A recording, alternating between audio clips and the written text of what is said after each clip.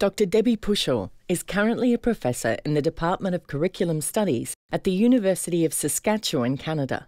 She has been a teacher, school consultant and principal, but also importantly, is a parent. Her work focuses on the role of parents in school communities and how parent engagement and the use of parent skills and knowledge can improve student learning. Dr. Pushor was in Australia in April-May 2016 as the keynote speaker at the biennial Catholic Schools Parent Conference. This interview was recorded by Catholic Education Services Cairns as part of a series of interviews on parent engagement. I had been an educator for a long time before I had children and before my first son entered school. So I thought I knew a lot about schools. I'd worked as a teacher, a principal, I'd worked as a consultant in central services, I taught overseas for the Department of National Defense. And so I liked schools, I spent a lot of time in schools. It was a comfortable place for me. And then the day that I took Cohen to kindergarten, it was an awakening day for me. It was actually really quite a shocking day for me. I had my two babies in the stroller and Cohen, and off we went to school. And I arrived and didn't know what to do, didn't know where to go, didn't know what to be. I was worried if I went into the classroom. I was one of those hovering mothers that wouldn't let go and was, too in control. If I stayed outside, was I, I'm just glad to get rid of this one so that I can go home and just have two to take care of. It was a crazy day for me. And it was really the moment that started my work with parent engagement because, like I said, thought I knew schools, and it was in that moment that I thought, oh my gosh, is this what schools are like for parents? Is this the experience they have every day? And so I thought this, I just felt marginalized. And the more the year unfolded, the first Meet the Teacher night, the first parent-teacher conference, it was that same feeling over and over again of really being irrelevant to his education, living on the margins of his school landscape. And so I enrolled in the doctoral program and I began my work in parent engagement. And my son is now 25. He was 5 at the time. I'm still doing that work. And I think we still have to continue to think hard about the place and voice of parents on our school landscapes. I think many of our schools are still based on a kind of a colonial school system. And I talk about that often as a protectorate. A school is a protectorate. As educators, we drive into a community, we claim that ground called school, and we establish policies, procedures, practices, we plan the curriculum, and then we tell our parents how we want it to be, right? We tell the kids how we want it to be. So we really put ourselves in charge, and it's not really very reciprocal, or it isn't always reflective of the community. And so parents are outsiders. They're not necessary to that work that we're doing. And so until we change our thinking about what it means to be a professional, what it means to be a teacher, what our work is in relationship to parents and to families, I think we'll continue to sort of say we're the people in charge. And so we really don't need you, thanks very much. So that invitation for parents is often not there, that sense of welcoming. I was talking to some parents just the other day and they said, we don't know what we're supposed to do. No one tells us. And so if we believe it's our space, then we just continue to leave people out. If we start to see it as a shared space, that means we have a whole lot of new work to do to provide an invitation and a welcome and to begin to think about how we can work together. For me, anytime parents are difficult, you hear the term helicopter parent, they're hovering. I think it's a signal to us that there's something they need that we're not providing them. I don't believe there is a difficult parent. I believe that someone who's asking hard questions has a need that we aren't fulfilling.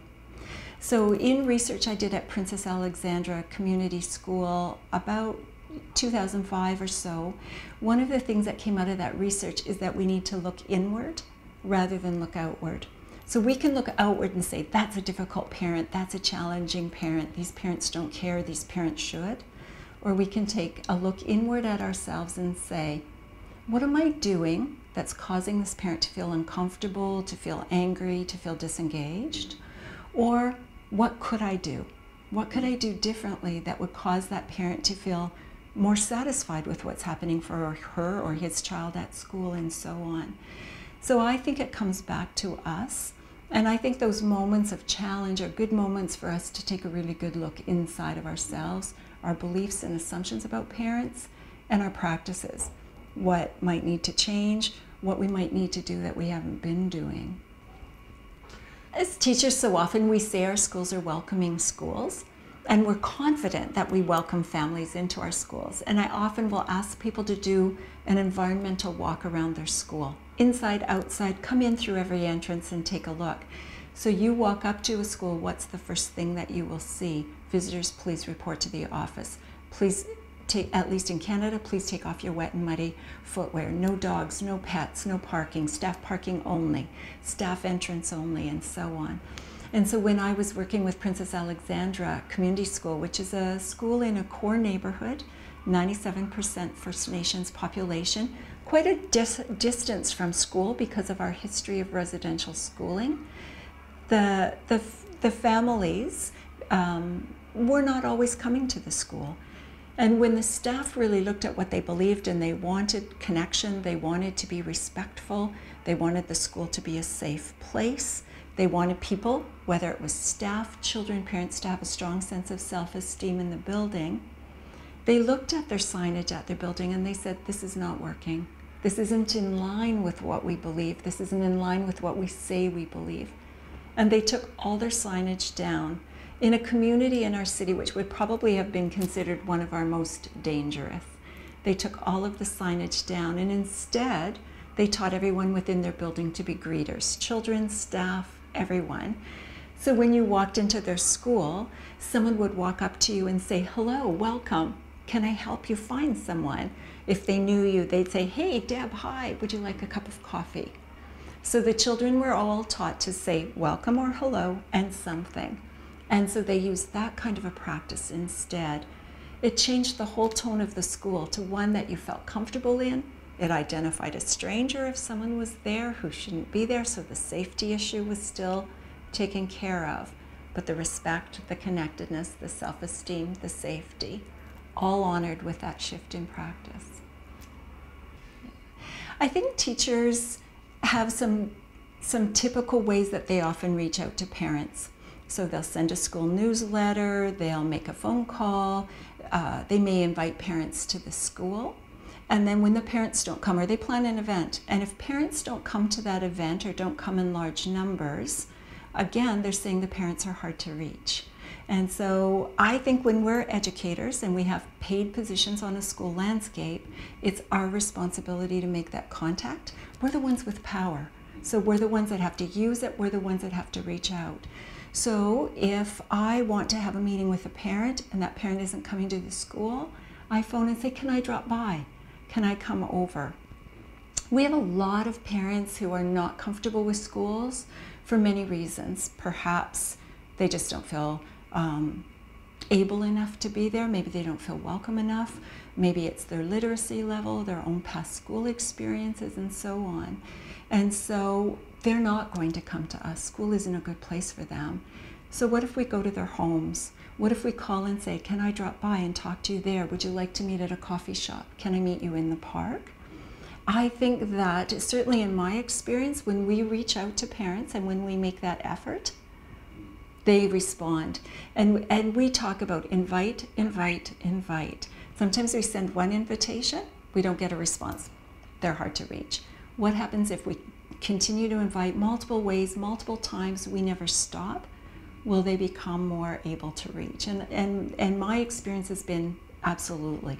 They are much more accessible when we make that effort and when we leave the school landscape to make the connection. Well, I think we have to remember that parents are engaged in their children's lives all the time. From birth to forever, they're engaged with their children, doing activities with them at home, reading to them, taking them to church or cultural activities, sports, music, and so on. But we often don't call that engagement. We only count the engagement that happens with us right at school. And so I think, first of all, let's acknowledge all of the ways that they are engaged. And William James' work tells us that the engagement in the home, where parents create an educationally oriented ambiance, those are his words, that's the thing that makes the most significant difference to student achievement and other outcomes.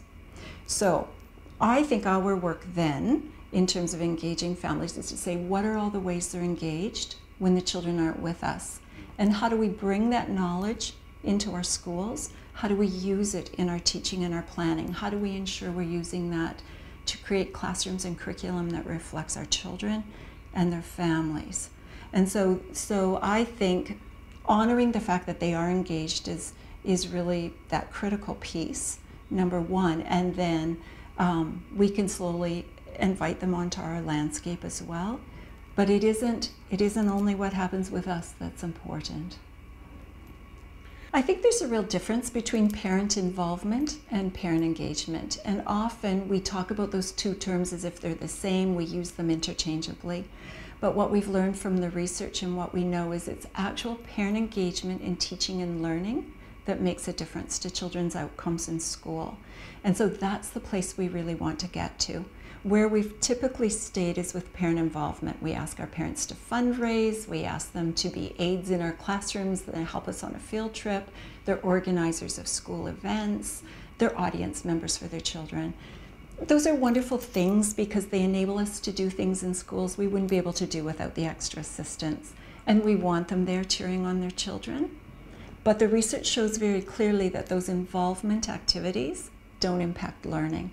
And when we think about what the very mission of our schools are, it's to impact kids' learning, kids' achievement. So we want to get to the place of engagement. Parent engagement means that we're asking parents to use their knowledge. They're not just a warm body who can help us. They're people with knowledge of their children, of teaching and of learning, and they bring that knowledge. So I'm having a conversation about my son's program at school, and I can say, I want to tell you a little bit about what he reads at home, the kinds of things that he likes. Here's what I see about, in regard to my son as a literate person. And then you as teacher can talk to me and say, and here are the things that I see. So together, then we can make a plan for enriching experiences at school. That's parent engagement. So it has to be, I think, a real use of the parent's knowledge, and it has to have a focus on teaching and learning. That's a shift for us. I talk about a curriculum of parents in some of the work that I do, and what I'm trying to make visible is that when we're in teacher education programs, undergraduate or graduate, or whether we're in in-service teacher education, we often look at the new math curriculum and a constructivist pedagogy. If we're working with our learning children, we look at a pedagogy of play. We never talk about our work with parents. So we have students graduate from a teacher education program and become a teacher. One of the very first things they do is work with parents. They've had no education on it, they've had no experience with it, they've developed no beliefs and assumptions about their work with parents, they're just thrown into it. And some surveys have been done that said, what are the top 2 things that concern new teachers? It's working with parents and classroom management. No surprise there. So for me, what I'm trying to say is, what would a curriculum of parents entail? What are the kinds of things we want to be teaching prospective teachers and current teachers, as well as educational leaders and so on, so that we can work in respectful and reciprocal ways for that, with them.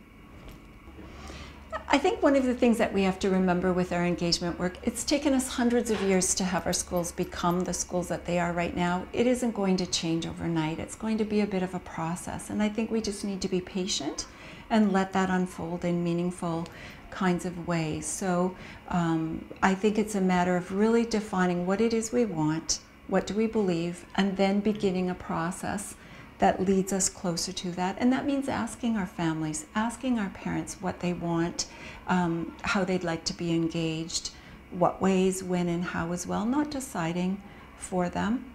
An example, I talk with my students, I guess it would be part of our curriculum of parents, about the difference between stories of families and family stories. So sometimes in a staff room, you'll hear stories of families. I think I know this family, I tell you what I know about this family. Oh, they're this or they're that. And that's a story of a family. It's a story told by someone outside of the family, looking inward. And so we've been really trying to do a lot of work on family stories. How can we invite families to tell their own stories, to share with us who they are, and come to know them that way? So we've been doing a lot of things like, instead of having a Meet the Teacher night, we've been having a Meet the Family night or a Meet the Parents night. And we'll invite them to come, and we usually do an activity. We do an activity together. Maybe we read a children's book that's a prompt. Maybe we ask the family to bring artifacts, and they do some sharing in small groups, clusters of families around the room, and they share with each other who they are, what they believe, what their culture is, maybe things their family loves to do, and so on. And the families get to know one another, and the teacher moves around the room and gets to know the families. The more we know each other, the more we're able to work together, the more I can access expertise, resources, the more I understand how to respond in a specific situation, the more I understand perhaps why that mom is kind of hanging outside the classroom all the time and is concerned or anxious about what's happening. So those kinds of practices we can shift easily. So it's identifying where we're at, knowing what we believe and what we want, and then shifting. So something like turning a story of a family into a family story. It's so interesting to me that when we think about a school, we all have a picture in our mind and we know what that school looks like. I know that when I go to my son's school, they're going to be teaching mathematics. Imagine if a principal said, you know, we're very busy. We don't have time to do mathematics, so we're just going to leave it out. Everyone would be up in arms. The Ministry of Education, the parents, everyone would say, that is not okay. But we know we have a body of literature that says parent engagement makes a significant difference to children's learning, and we ignore it. We see it in some schools where we have a keen principal or a staff who's interested in working with parents, but then maybe the next school we don't see it, or we see it with this teacher's practice and not with another. So I think the work that we have to do there is to say we know this research is important. It's not an option. It's not a random event anymore. How do we build it into everything we do? So just as you would expect as a parent to have your children engaged in mathematics instruction in school, you would expect to be engaged in the life of your children's teaching and learning at school as well, that it would just become a part of the very fabric of schools. So it means redefining what it means to be a professional as a teacher. It means redefining what it means to be a parent of school-age children as well. So really creating a new understanding of that role for sure.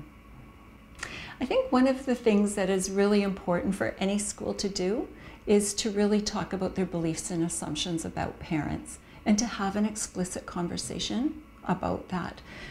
Schools that have done that have really unpacked some of the assumptions that they've had, that have spent time thinking about the kind of relationship they want and the values that underpin that kind of relationship and made that conscious, can then move from that place of beliefs to practice. So I think we really have to spend a little bit of time deciding what it is we want, and then how would that look, what would that mean. Each community is so different, and so the actual how it's done doesn't matter, right? And it can match with the needs and the wants and the interests of the people who live within that community, both teachers and parents. But it's that sense of making a commitment to one another. And that's really what that word engagement means. That N part of engage means make, engage, a pledge. So we're making a pledge to one another. So we have to come to that place that we actually are pledging to work together in a relationship, a moral commitment, a relationship of care and concern. Then the rest is easy to figure out. There's wonderful practices to learn from all over the place. Certainly the writing of the teachers that I've worked with have tried to sort of put out into the world, here's what I learned, here's what I tried to do with what I learned, here's what happened, good and bad. And there's lots of narratives out there that could guide practice once the commitment's in place.